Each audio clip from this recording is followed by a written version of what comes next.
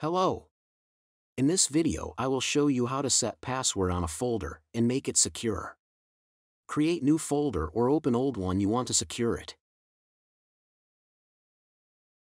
Then create text document.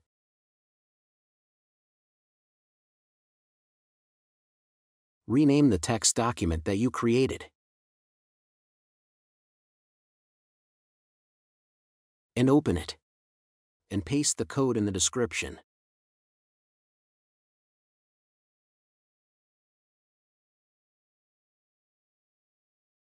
Here you can set your password. For example, I will set it pass123. Make sure to leave space before and after your password. Then click on Save As. And change text to BAT. And change text document to all. Click on Save. New application tool has been created and you can delete old document. Then double-click on the application. New private folder is created. You can store your file here. To hide the folder, double-click on the application and enter capital Y and click Enter to hide the private folder.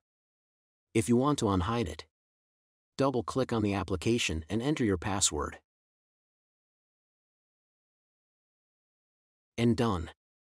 Make sure to subscribe to our channel.